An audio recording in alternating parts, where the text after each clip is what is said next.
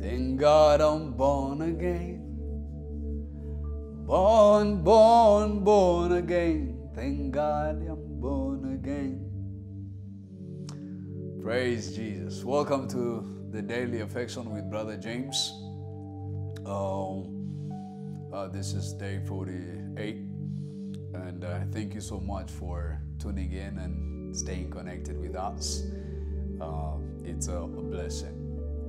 And please, you should take some time and share the link with the brothers and sisters and people around so that they can know what the Lord is doing.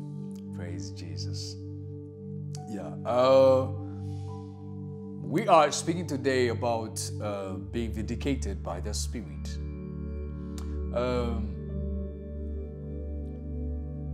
When you see first, let's go to 1 Timothy chapter 3, verse 16. Yeah, you see it on the screen. And I want you to get this verse. And you can even memorize it. You can even have it in your mind. Praise Jesus. You can have it. You can ponder on it. And I'm telling you, the more you have it in you throughout the day while you're doing different things, God is speaking. The Spirit of God is speaking through the verse. You see, sometimes people ask themselves, how does God speak? One of the ways He speaks is through His Word.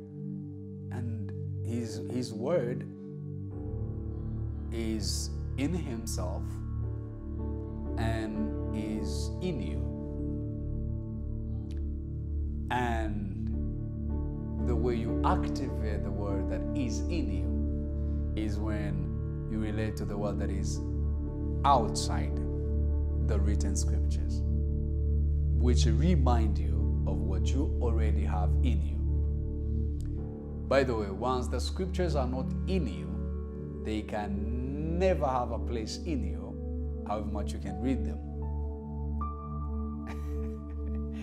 That's why secular people, everyone, even legalistic people, they can memorize scripture, but the scripture, the life in the scripture can't come alive and active in their lives. Why? No foundation. I mean, scripture goes alive and scripture goes and dwells in you when you're born again.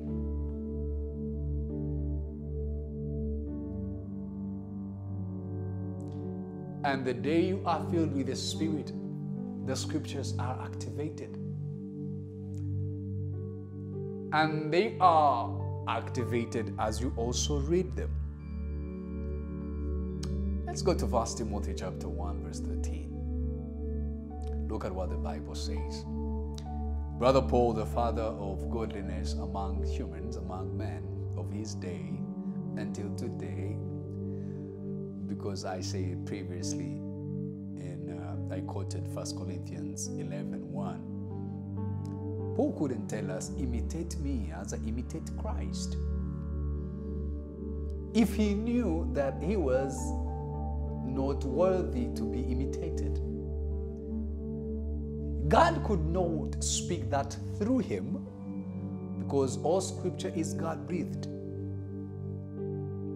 and it's useful. It has a purpose and a plan. So the purpose of Paul speaking and saying, imitate me, imitate me, imitate me, imitate me, means the people of his day, they saw him. Just as before Paul, Jesus, the people of his day saw him. They beheld, they looked, they touched. So how do we see Jesus and how do we touch Jesus today? How do we hear Jesus today? They had him physically with them. They had him eye to eye. They were called eyewitnesses. They had him face to face. Today, no face to face, spirit to spirit. Not face to face anymore, but spirit to spirit. Your spirit testifies with his spirit. Your spirit is in agreement with his spirit, that everything that God said shall come to pass. The Spirit groans inside of you And he cries out, Abba, Father. Hallelujah. And you've been united and you've been made one with him. Praise the Lord Jesus. And so, today I want us to look at the scripture again. 1 Timothy chapter 3 verse 16. Beyond all question, the mystery of godliness is great. He appeared in the body. He appeared in the body. In other words, God became human. The Word became flesh.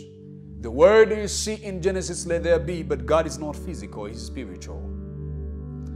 The God you see who is speaking to Eve and Adam, Adam, Adam, where are you? This is Genesis chapter 3 verse 9. Adam, Adam, where are you? They are hearing his voice, but they can't see him. His spirit. Genesis throughout Malachi, and he would vindicate. That word, he was vindicated by the Spirit. The next thing after, he appeared in the body. In Genesis throughout Malachi, God is spirit, and he's releasing word after word. He's setting a man apart after a man after another. One man after another, he's setting them apart for his plan and purpose to come into the realities of man. God is establishing his kingdom through man by setting apart one man. His spirit rests on that one man, and he does wonders. That's what you see beginning with, Enoch, who destroyed Anakites. After Enoch, you will see his descendants. You will see Methuselah, Noah, all the way down to descendants of Noah. Abraham, Terah, Abraham, all the way down. Until now, the Israelites here, 12 tribes. The New Testament begins. God becomes flesh, I told you that. And the whole essence of God becoming flesh, I told you, he was to end the human struggle. Who are you, oh man? The other day I was explaining the love of God. The love of God is not displayed in what he does, in what he gives.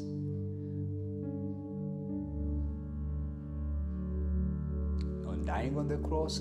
Let me tell you, people who say that God, his love is seen in his cross, that he died for us. Oh yeah, that's part of us. That's part of it, because the way he showed his love to us is taking on our sin and be crucified in our place. But that's a sign. That's what shows you that he loves you. But the reality of his love is seen in how much he cares and how much he was willing to be one of us, as in our human defaults, so that he can end human struggle, human vulnerability. And so, brothers and sisters, look at this. God became man. After he became man, I want you to know this. A godly man, a man who is born again, he does not do the godly things by his power. I told you godliness is the manifestation of godly character, which is referred to as the Holy Spirit fruit, the fruit of the Spirit. When I say the Holy Spirit fruit, when you see the fruit of the Spirit, it's not your spirit. It is the Spirit of God bearing fruit to you and to the people around you. Why first to you? God does not want you to become a post. God does not want you to become just a bunch of speaking something. No. A noisemaker. No. God wants you to experience it and then give it. He wants you to live it and then give it. He wants you to have it and then give it. The day you're born again, you have it. You had it. Now you are having it in you. And then for it to come out is you experience. For it to come out is you're taught, you're trained. So there's something I wanted to tell you about bearing fruit. Bearing fruit is by the Spirit. That's why you see, he was vindicated by the Spirit. You to demonstrate high level of excellency. You to demonstrate high level of wisdom.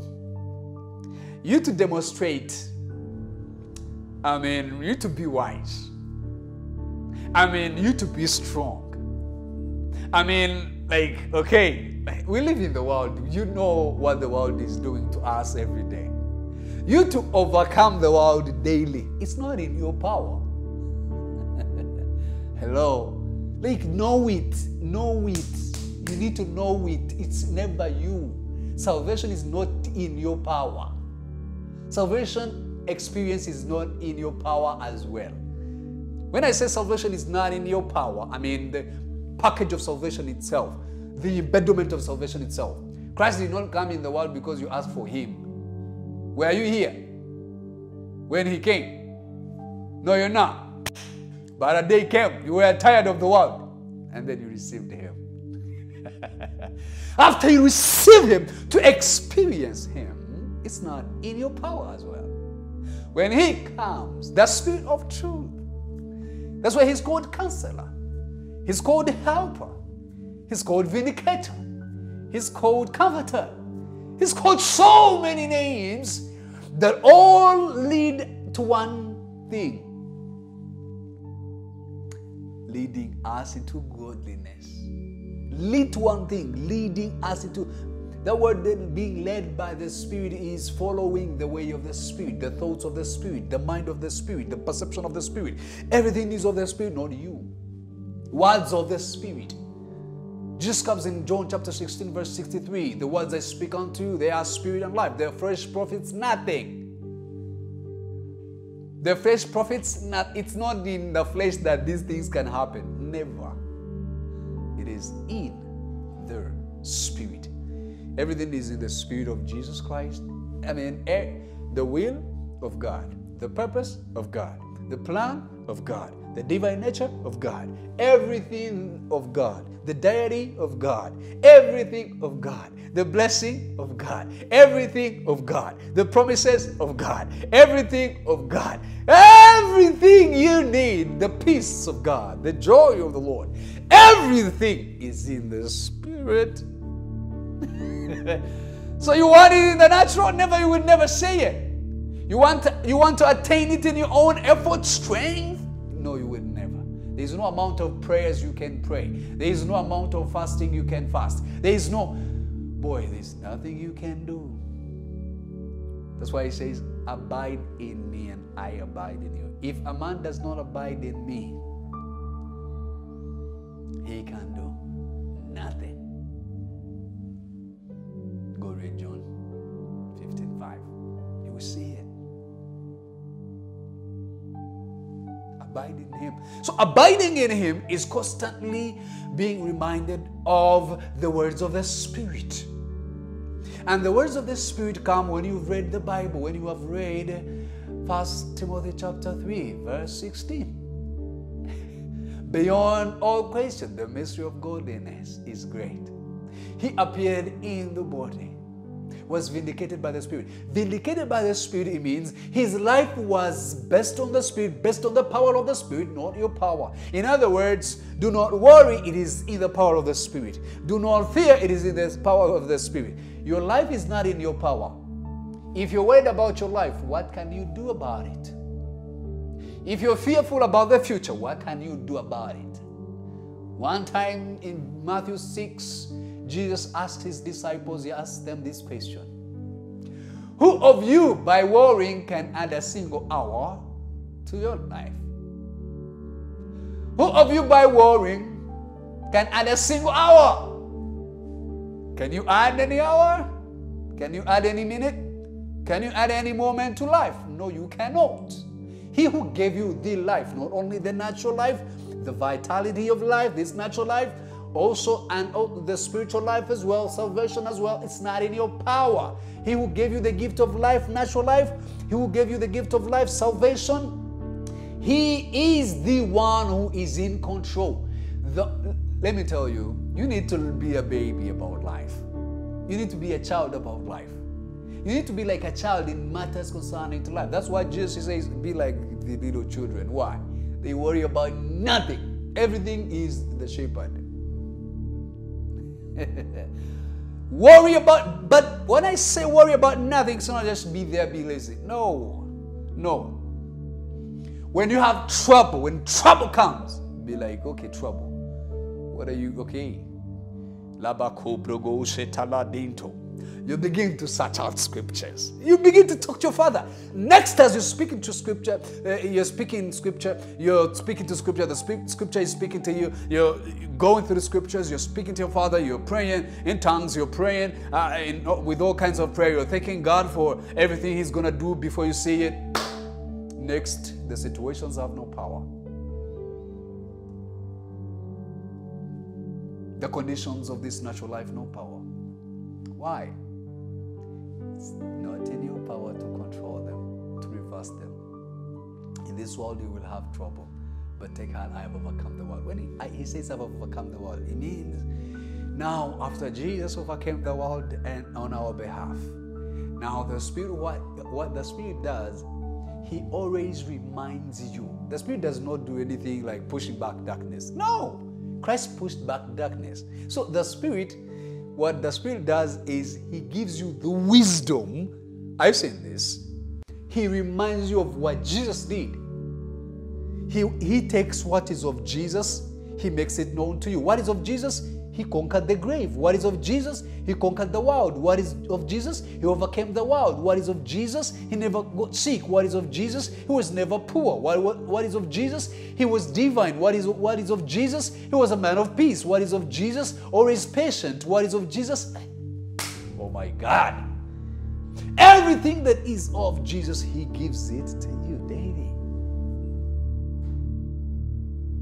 It's too much. Hallelujah. He was vindicated by the Spirit. It's not by power or might or his Zerubbabel. It's by the Spirit of God. Born of the water and the Spirit of God. Thank God I'm born again. Born again. Thank God I'm born again. In that same chapter 3 of John, where he speaks about born again, he speaks about the Spirit as well. What is born of the flesh is flesh, and what is born of the Spirit is spirit. Next, after you're born again, you become the Spirit, and you're vindicated by the Spirit. The first thing the Spirit does, He declares to you the righteousness of God. He tells you you're righteous. No matter what you've done, you're righteous, you're holy by the grace of God. You're sanctified in the Holy Ghost. Oh, it's too much.